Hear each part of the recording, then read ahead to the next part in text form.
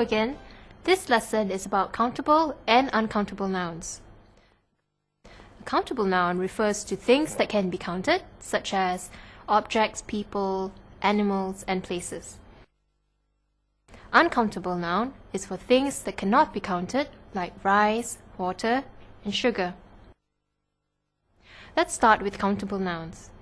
These must be separate things that can be counted, such as pencils, cats, books, students, and towns.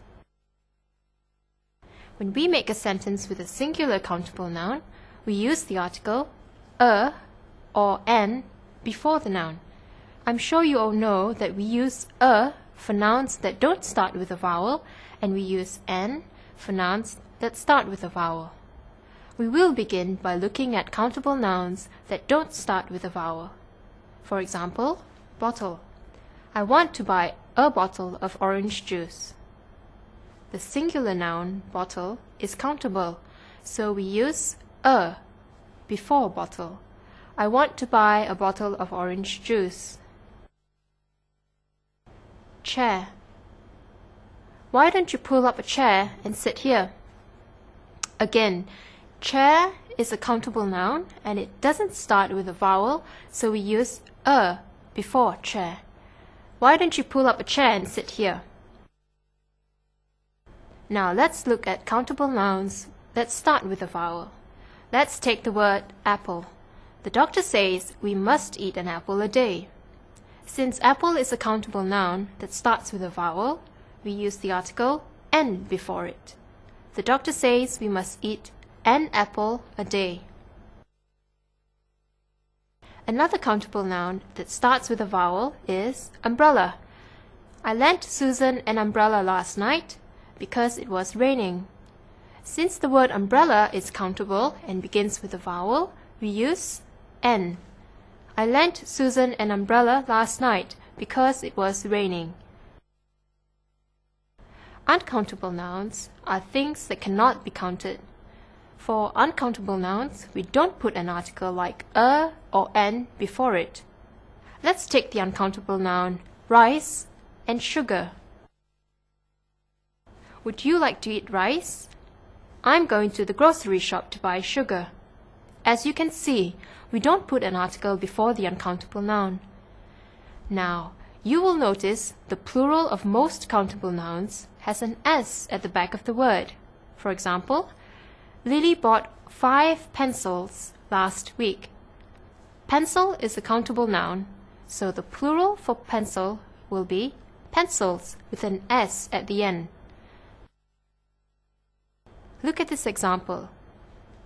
Please push those 3 tables to the corner. Here again, table is a countable noun, so the plural for table is tables with an S at the end. Now, uncountable nouns are a little different. They don't have a singular and plural version. For example, Jenny ate some rice. Rice cannot be counted, so there is no singular or plural, just rice. The same goes for sugar. Please put less sugar in my tea. Now here's another thing you must remember. For the plural of countable nouns, we use many if there are many items. For example, there were many people in the shopping mall. The noun people is countable. That rich man has many houses. But for uncountable nouns, we use much.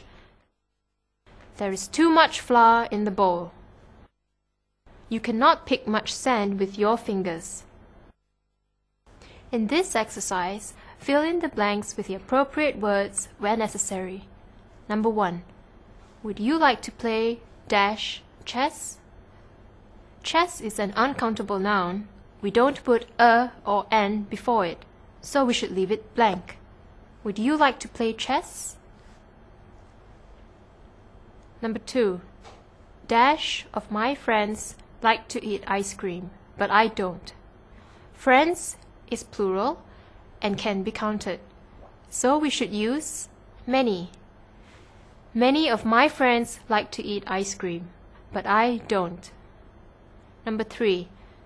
Kartini keeps dash tortoise as a pet. Tortoise is a singular countable noun, so we use a. Kartini keeps a tortoise as a pet. Number 4.